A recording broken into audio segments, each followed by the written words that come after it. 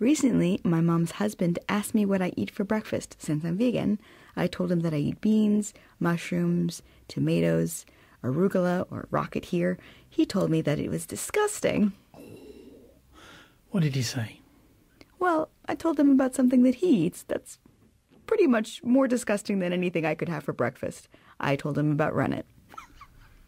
Rennet, on the off chance you're lucky enough not to know. And we don't want people to stay that lucky forever. Is the stomach lining of a calf often used to make dairy cheese? Calf stomach lining.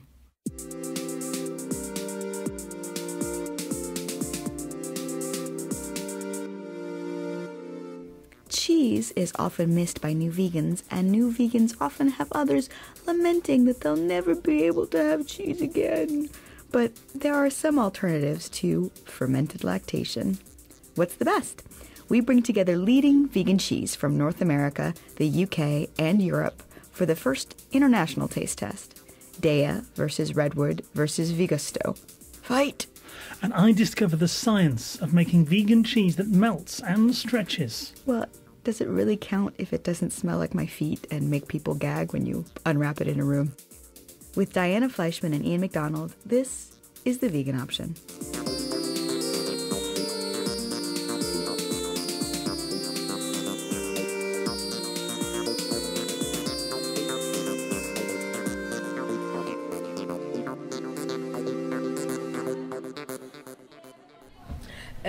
Fine, I'm saying cheese was a problem, which I haven't really found a good alternative to cheese.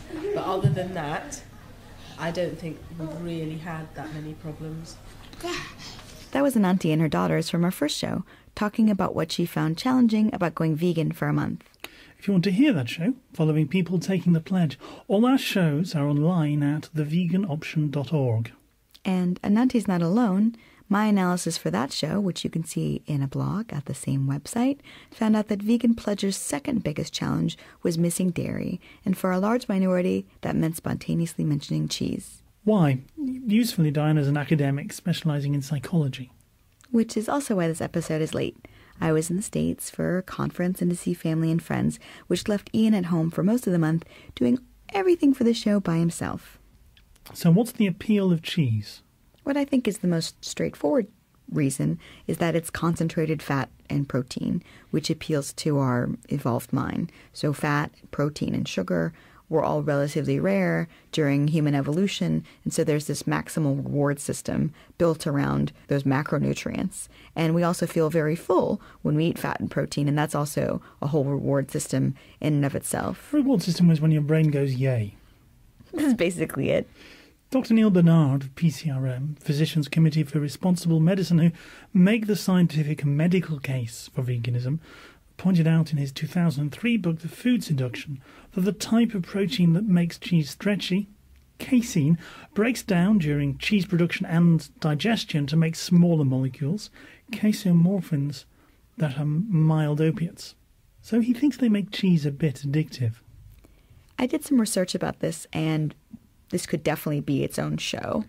And quite a few people on Twitter, like Larry Zinsky, have said they'd listen to it. Exactly. So the basic premise that the cow's milk could be spiked with a chemical that's a mild opiate to reinforce the calf, to calm the calf when he is nursing, I don't have any problem with. But the idea that this casomorphin actually would cross over the blood-brain barrier and make cheese addictive to humans, I think is not that well substantiated. There's loads of animal studies about this, but for a variety of reasons, they're not very good. And as PCRM would say, a study on another animal can't necessarily be extrapolated onto humans. Exactly, especially when they're injecting animals with casomorphins, which doesn't in any way model how humans ingest them, or where they use animals that have a very different protein metabolism than humans do. So studies have been done in babies, and babies are different than grown humans for a variety of reasons. In this case, their intestines are less selective about what kind of protein fragments can cross over into the bloodstream. So there's an idea that bovine casomorphin, which is the potentially addictive peptide in cheese, is actually getting into babies' brains. So they actually did a study with 8 babies who had died of natural causes, looking at their brainstem, and they did find casomorphins or a marker of casomorphins in the brainstems of these babies. The other studies that we looked at looks at cheese and the kinds of opiate agonists versus opiate antagonists. Just because a molecule is similar to opiates doesn't mean it's going to turn on the opiate receptor. Sometimes it could clog or block it. Yeah, so an opiate agonist sort of turns on the opiate response, whereas an opiate antagonist actually sort of blocks the way. What they've looked at in cheese is that in some cheeses like brie, there's more opiate agonists where it might have a more opiate effect, whereas in other cheeses like cheddar, there's more opiate antagonists. Even if there were opiate agonists in cheese, there's no evidence that it's having any effect on humans. One direct test that could be done by PCRM or anybody else interested would be to see if people who've had dairy are less pain sensitive. And for this idea, anybody out there who wants to use it, I'll take co-authorship. I did let Dr. Bernard's office know that we didn't think their references checked out, in case they wanted to point us to studies we missed. We're not saying that some people don't find cheese addictive in the colloquial sense or find it hard to give up. I know I missed cheese for the first few months of being vegan. I didn't really have a problem giving up cheese. I think that I ate eggs every day before I went vegan, so I miss that quite a lot more. But I think the simplest explanation is that cheese is hard to give up because it's a fatty food. So I've replaced cheese with something else. I pretty much eat guacamole and every day. While Diana was in America, I looked at my old vegan cheese recipe from Eva Batt's Vegan Cooking. I present Diana with some vegan cheese 1992 style. Oh my goodness. So for those of you at home, anybody who's not me and Ian, I guess, it's presented here with a bit of tomato on a little bit of toast.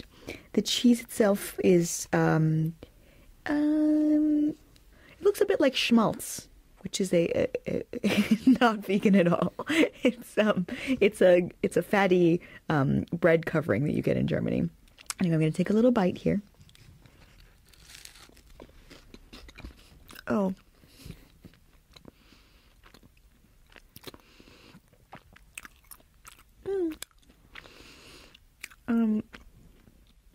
It's very heavy on the nutritional yeast, and very grainy, and otherwise doesn't really have much flavor because there's no salt in it. Let me try another bite. Yep, that's enough. I think you better go and find out how to make decent vegan cheese, Ian. I did ask half a dozen different vegan cheese manufacturers. Everyone wanted to protect their trade secrets, and only one agreed to do an interview in time. Between the Swiss Alps and Lake Constance on the German border, where you might imagine yodelers and lonely cowherds, there lies Vegusto. Did you talk to a scientist there? No, they suggested I could talk to their UK representative, Mark Galvin, adding, what he does not know is secret. Wow, that was appalling, Ian. It would be okay with a little salt. It really would be. We've decided to use nut butter as a base, organic nut butter. Most of the products in the market use soy as the base. We find that nut butter gives a more natural taste and is a great base for us to use. We have a melting cheese specifically called Melty, which melts very well. It's a mixture of the different oils, the base ingredients, and the herbs and spices that are put into the product that give it its flavor. And on the melting side, it comes down to the skill of the person that formulates these products to get it to melt. Okay, but does it stretch? Our Melty actually doesn't. It melts. It doesn't stretch. It's a more soft cheese actually. It's actually spreadable. You could actually get a knife, put it on a brown bread, and you could spread the cheese. Several vegan cheese companies have begun with people who wanted to feed their families something that looked and tasted like animal products. How did Vegusto get started? Vegusto was started 13 years ago in Switzerland by a husband and wife team. They were vegans, and they found it hard to get products in Switzerland that they like. So they decided to actually make their own just for themselves.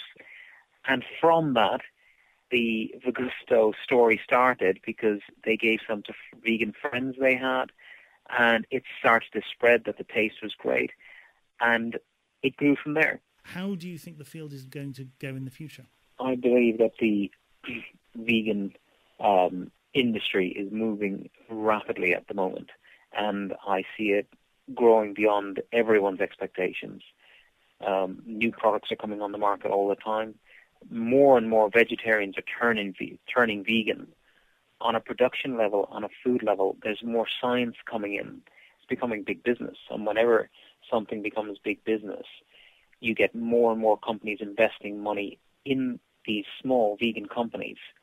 And it opens up a whole new realm to these companies because they've got funding. They can hire food scientists. They can have their own food technicians and labs. And they can create amazing products. Do you know what my favourite part of that interview was? What was your favourite part?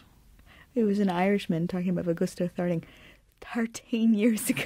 Right, as if you are in a position to talk about funny accents. So, maybe you should talk to a real food scientist. I got hold of Jonathan Gordon, who started off as a vegetarian chef before getting a doctorate in fermenting tofu. I went and worked for White Wave in the United States, who were the biggest tofu manufacturer, which is where I really wanted to be. And while I was there, I invented silk soy milk for them, which turned into a multi-million-dollar, probably now almost $1 billion product. And that sort of set me on the ground again of soy development work. And since then, I've had my own company making soy-based cheeses, and now I have a consulting company where I have made soy-based cheeses for other companies. You got the guy who made silk? You weren't wasting your time completely when I was gone. Thank you. I started off by asking him what made dairy cheese different. It's a very traditional flavour that humankind has been eating for thousands of years. It's also a very, very complex flavour. So the quest for melty, stretchy, vegan cheese is by no means the whole point. The stretchiness of cheese is something that is peculiar to cheese products. There are no other predominantly protein-containing products that stretch when you heat them. And that characteristic of casein is something that we have been trying to replicate without the use of any animal-based products for many, many years, and only very, very recently have we managed to do it. I liken casein to an open-ended zipper, which you can sort of click one step at a time, one side against the other, so that it holds, but it's a loose hold, and then it releases, and then it holds again. And so that's why you can take mozzarella on a pizza and you can stretch it, and it'll go for 1.5 feet. Because of this peculiar characteristic of casein. We have no way to do that with any other protein. We don't have any products. I think of tofu. Basically you're taking a similar kind of product. You make milk from soybeans. You grind the beans, you pour boiling water through them, you extract the fiber, and you keep the milk. And you've got something that's white and relatively high in protein, and you coagulate it not by using rennet or an animal-based enzyme, but by using calcium salts or magnesium salts. And when you do that, it cross-links, and that is irrevocable. Those links are not going to break, certainly not by heating them. In fact, if you heat most proteins, they tighten and contract, and they bond closer, and they force out water. You sprinkle cubed tofu on a pizza, it'll just dry out into... Exactly, yeah. The latest product that we've developed is indeed a stretching, melting cheese. And you can't tell me how you did it? I can't really tell you how I did it. Can you give me a clue? Proprietary. Well, I can tell you that I have not found a way to modify proteins to make them stretchy. So we had to find a way to modify carbohydrates to make them stretchy. So you'll find that vegan cheeses, for the most part, as far as I'm aware, don't contain as much protein as animal-based cheeses, as dairy cheeses. They're more carbohydrate-based. Typically, they don't contain as much fat either, because people are trying to avoid high levels of fat. So the thing you have to work with is carbohydrates. So you're looking at modifying starches. We had to find a way to modify a starch as part of the process, just like you would modify casein as part of the process in cheese making, so that we could cause a cheese to melt and stretch and act like cheese. So the process is not dissimilar. You're using cultures or you're using enzymes to modify carbohydrates instead of modify proteins. And you get a carbohydrate with this endless zipper effect? Or is that just impossible to get? That would be what you were aiming for, yes. That would be analogous to what you were aiming for. You have to have something, that's going to, just like the casein does, move along itself, catching and releasing and catching and releasing. How do you think the vegan cheeses are doing from the flavour perspective? Well, I think up until the last few years, pretty poorly. Cheese is such a complex flavour. There are so many hundreds of compounds there that provide different flavour. You have to sort of select just the basic few. So if you're looking for a cheddar flavour and the flavour companies that provide these flavours, they'll look at what are the 10 most predominant flavours there, and they will find a source for them through chemistry or from some other natural source. So when we make a vegan cheese, we take a multitude of those flavors, and we have to spend an awful lot of time blending them together. We'll make a cheese, we'll taste it, we'll say, that one just needs a hint of blue in it, so we might put a little Parmesan vegan flavor in it and play around with that, and then we'll say, well, it needs a little bit more buttery note or milky note, so then we'll have to find a flavor like that. Now we're getting to a level of sophistication where these cheeses are tasting not bad. It's really remarkable. I remark on this all the time, that you make something that looks and tastes pretty similar to cheese these days. Not to a mature 3-year-old cheddar, but to a processed cheese, when there isn't one single component in there, not a single component that you would find in real cheese. And I think that's remarkable. That was fascinating. I really like the analogy about the loose bonds, like a zipper, about how it can stretch apart, as if the zipper had holes in between. So I wonder, which vegan cheese was he talking about? Who does he work for, or consult for? It's confidential. He's not allowed to say. I will be wondering about that all day. But I know what he means about it being mainly carbohydrate is true. Daiya, for example, is based on tapioca flour. I wonder if the vegan companies borrow non-vegans, especially to help them with taste testing.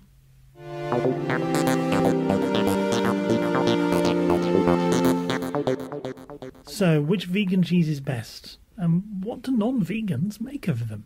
Last year, on one of the rare sunny days we have in London, we had a garden party, and I made 2 pizzas. Ian put on the cheese. And in a transatlantic taste clash, I gave each pizza 3 cheesy rings, each of a different kind of vegan cheese. From the middle of England, Heather Mills's own Redwoods Super Melting Cheezly. From the shores of Lake Constance in Switzerland, Vegusto Melty. And from the United States, Daiya! USA, USA. Actually, while you were away, I got in touch with the folk who make it, and the leading American vegan cheese is actually from Vancouver, Canada. Well, I guess Canada is really just America's hat. So when they say American, they mean Daiya, which is Canadian. Sorry, Daiya, Erin Red, Animal Voices, everybody else in Canada. And we should let you know that this is a blind taste test, so what you're hearing is participants in our little survey after they found out which cheeses they were eating. I don't usually use vegan cheese, because I'm not a vegan, and I thought they were all quite disgusting, I'm sorry to say. Well, I appreciated your systematic approach. I thought it was very admirable, but the cheese was a bit shit. I like it. The only one I didn't like was the cheese that was more like mozzarella. I think it was the mozzarella one was a bit more of an American style. but it was stringy kind of cheese and white. That one I didn't think was that great, but I did like the other two, which seemed to have stronger flavor. But I guess regular mozzarella doesn't have a very strong flavor. I wasn't keen on the texture of that mozzarella one, but I quite liked the cheese that was in the middle of both pieces, in the middle of the cheeses, the Swiss one. And I thought that had quite a nice flavour. It was pretty impressive that they were fine, they were good. Kind of really just a not really pleasant tang in the back of my mouth. It was all very mushy and like mashed potatoes. All of the cheese. Yeah, well, the Swiss was better than the other two, but the whole texture of it was a bit disgusting.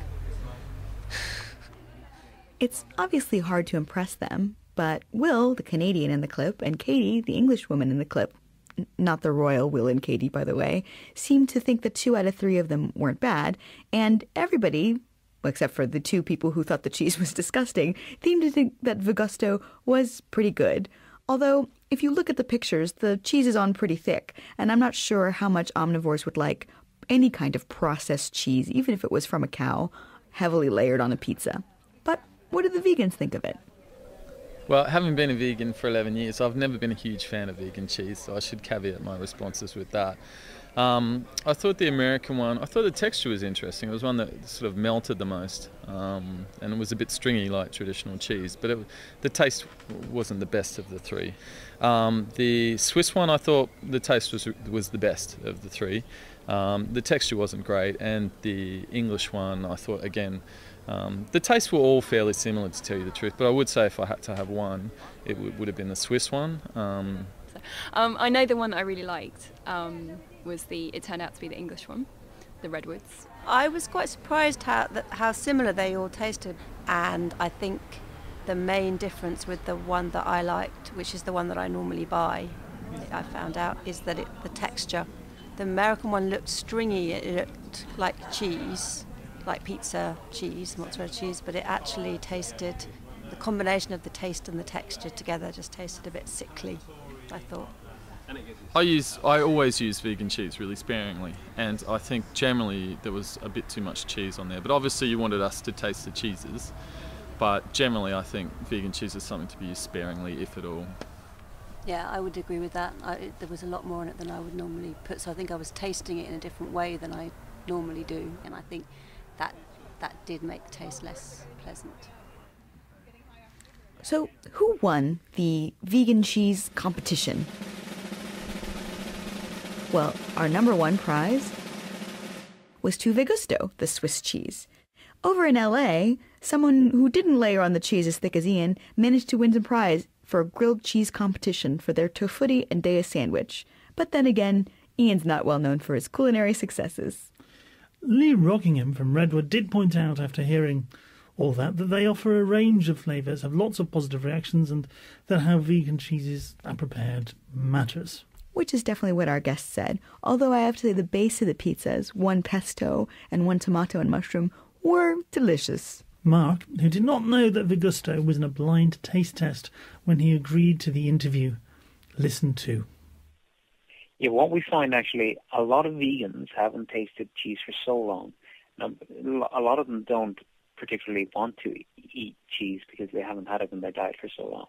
When we go to trade fairs and vegan fairs and so on, we find that is a small percentage of the vegan community.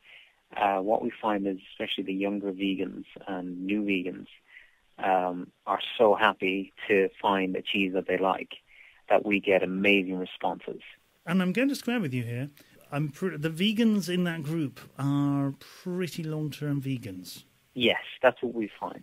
You're quite confident that in the future, with more food science involvement, that there's going to be vastly more take-up of analogues. Does the negative reaction that all the vegan cheese got from most of the omnivores shake your confidence that we are going to move in that direction? Not at all, because I know for a fact that these, amazing vegan companies that are out there, not just Vegusto, the Redwoods, the Daiya, the Cheez, and so on, will all improve over the next few years, and there'll be new kids on the block as well, many, many more. And I think where the dairy, actually, I think dairy alternatives are a bit harder, especially cheese is probably the hardest product to replace, whereas I think the meat alternatives are getting so good that within a few years, I think people will actually prefer them to meat. I liked all the vegan cheeses being tasted, so to me the reaction was a bit of a shock. And I really like Daiya and Vegusto, so I was a bit surprised as well. But speaking of new kids on the block, like Mark was talking about, when I was in the United States, I tried the new Daiya cheese wedge with my mother and my stepdad, who generally are not big fans of vegan cheese. We tried it straight out of the package, and we all thought it was really tasty. I thought it was delicious. However, the advice that's commonly given, like Bob and Jenna, the vegan freaks, have given, is that if you're newly vegan, if you've just been eating cow's cheese, vegan cheese might not taste exactly right. You should leave a few months between. And I've actually had the same experience with cow's cheese tasting weird after being vegan for a long time. We've said before that Diana's a lot less strict than me and lapses into freakinism occasionally, and one time was stuck on a long flight where they brought you macaroni and cheese as the vegan option. Yeah, so everybody was given pizza. I thought I was going to be given something without cheese. They came by and they brought me something mac and cheese absolutely layered with cheese. Now, after I filled out a complaint and I talked to the flight attendant who was very sorry, she said, look, we're going to throw all the food away at the end of the flight, which is what they always do on airplanes. And what do you think? And I said, maybe I'll try and eat it because I'm very hungry. And I was very hungry, and I had a couple bites, and it was really, really disgusting. Much worse than any of the vegan cheeses, I think, on our pizza. Including the one I made? Yes. Follow us and tweet us at Vegan Option on Twitter. We'd like to hear from you, like Krista, who tweeted that, I've listened to all the episodes that were available on iTunes. Looking forward to more in the future. I hope you enjoyed this, Krista. You can like us and comment at facebook.com/veganoption and see the pizza pictures, or leave us a comment at theveganoption.org. Rob Masters wrote the music. I'm Diana Fleischman. Not doing very much this month other than looking up stuff about casein amorphins. And I'm Ian MacDonald, reporting and producing. This July, the world's athletes come to where we live in the East End of London. Subscribe so you don't miss the vegans who are part of the London Olympic Games.